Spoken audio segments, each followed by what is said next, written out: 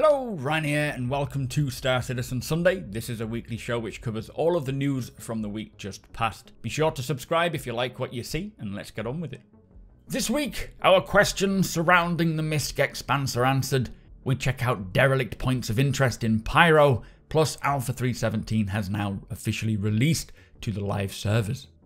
So Inside Star Citizen is back from its hiatus with a great episode to kick off this new quarter. To begin with, we were shown updates to the biome accumulation system, which is how the environment builds upon the player, their weapons and items and clothing, and eventually pretty much everything.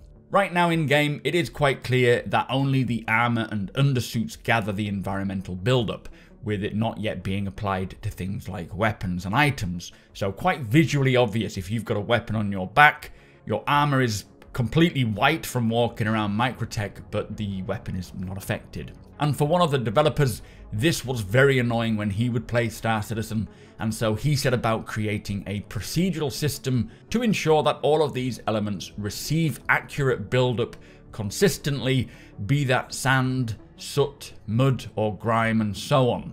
So he put together this presentation on how he tackled this, and he says that right now there is only one single texture handling all the accumulation effects per asset. So he wanted to make this process procedural, so he set about using Substance Designer to automate any textures needed for any required biome, which alleviates all the labor off of the artists, as well as ensures the consistent visual result, rather than having all the multiple artists do this individually.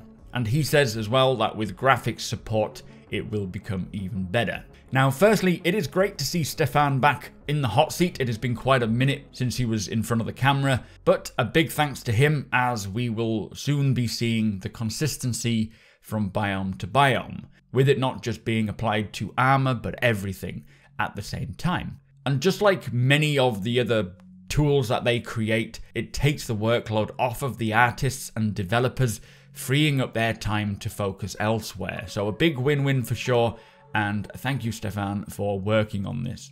Now, next up, we have an AI and EU sandbox team sprint report. First up, we can see an NPC collision resolver, which solves the issue for when NPCs are in narrow ship corridors, where originally they would just kind of have no collision and then walk straight through each other, or get stuck when they have collision, which of course doesn't look good as they kind of clip through. Now, this new system will temporarily shrink the physics bubble for the AI and then change to the relevant animations, allowing the NPCs to pass through the various situations unimpeded. Now, this is only another small thing, but like we have seen in Squadron 42's vertical slice, it does make a big difference, especially when you're in close quarters where there is potentially a lot of NPCs moving around. Not to mention when NPCs are fully populating the PU, I'm sure there will be many situations where they will need to alter and move past each other. So just adding that nice little touch of realism for the environment. Next, we can see the work being done to allow NPCs to fly down from orbit for the very many various reasons, like delivering goods, picking up players, providing reinforcements for players and so on. But here we are seeing the work being done to ensure that the AI don't follow the terrain too precisely in their maneuvering, where they bob up and down with every single planetary obstacle way below the ship, which will make it look very odd. So the AI flight path system is getting a new feature to allow for local and look ahead searches to not only keep a safe altitude, but also fly more smoothly and naturally. Plus, it can be used to allow the NPCs to determine their own landing locations. Now, this is actually pretty big stuff. Eventually having NPCs capable of taking off, landing, flying, walking around on a planet's surface, using elevators, trams, and so on and so forth. And all of this work is currently underway and in many cases almost complete. All of this, when done, will enable NPCs to move around the persistent universe just like the player can, producing missions, beacons, assistance, or threats for the player to deal with. So another very important step to getting NPCs actually populating the world and doing exactly what the players can. Now, the AI team are also working to improve the downed state reactions, which is when an NPC finds a body. Here we can see them rushing over to the body, investigating it, and then being on alert and kind of fanning out to search.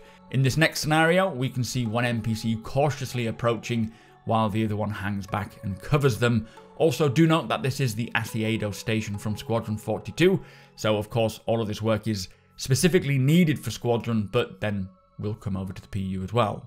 Now in the final example, they are showing us the improved response times for when an NPC notices a player, or a threat in general, I guess, and I do suspect that the ability for the NPCs will vary somewhat, and some might be quicker than others based on their visual or audible perception capabilities. But this sort of work will be very applicable to those underground facilities. If you shoot someone stealthily, then an NPC might notice the body, go rushing over and then be on alert, just providing a bit more complexity to the AI. Now next up we can see a recently finished sprint for NPCs using vending machines, and the process they go through from choosing what drink, using the mobiGlas to make a purchase, sitting down and then drinking that drink, and then disposing of that can or whatever as trash, where the item can then be properly despawned to preserve server performance. And then in some cases, they can get frustrated when the vending machine doesn't work. Now from there, we checked in with the EU Sandbox team and their work on derelict outposts that they say are to be found in Pyro. Here is a white box traversal test to ensure that players are able to move around unimpeded. These derelict outposts, they say, are just one of many upcoming points of interest to play host to various mission types, storytelling opportunities, as well as potential PvP firefights. Now I love seeing all the work on these types of locations, and although many of these points of interest will be brought to Stanton at some point, maybe not these ancient ruins for obvious reasons.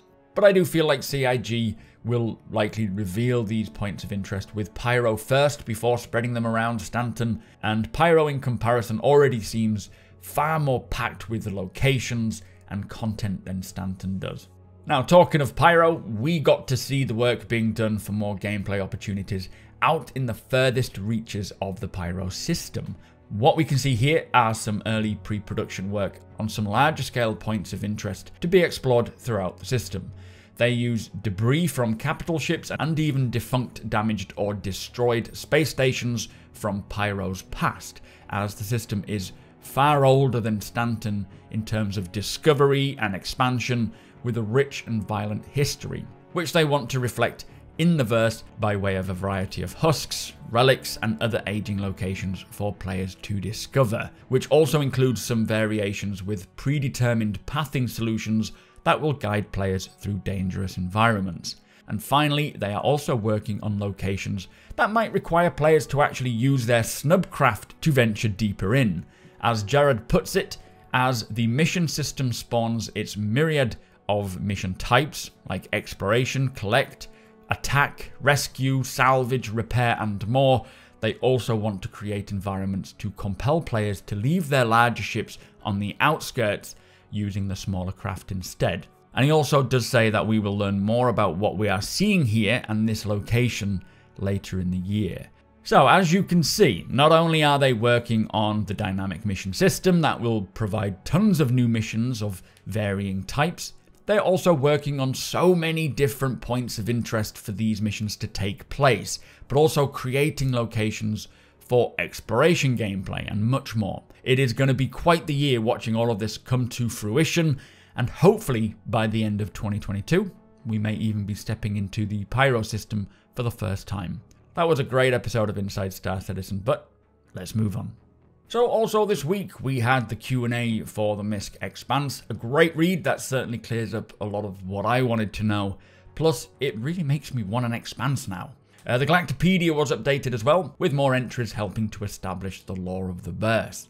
The roadmap was updated, but I have already covered this in a separate video, which I will link in the description below should you want to check that out. Star Citizen Live this week was with one of the Montreal concept artists creating a new concept for a type of derelict outpost. A great episode, so do watch that at your leisure if it is a subject that you're interested in. And finally, Alpha 3.17 was officially released to the live servers, and with it came a whole slew of different posts, from ship sales like for the Miss Calais and the Starfarer, to the full patch notes of the build, and even a checklist for players to tick off all the various stuff you can do in the verse. So if you are new to Star Citizen, I highly recommend downloading this list and going through them, as it has all the current things to do in the verse, which may open you up to opportunities you never knew existed. I too will be downloading this list and going through it. Maybe we'll do that on stream, that might be fun. But I hope you're all enjoying 317. I am yet to try it as I have a busy weekend in real life, but do let me know how you are getting on with 317 Live. So that brings us to the end of the show. If you do enjoy my content, please consider subscribing and hitting that like button. Also, I am able to do this thanks to my very generous patrons and channel members. If you appreciate what I do and would like to help make it even better from as little as $1 a month, all of the links are provided below.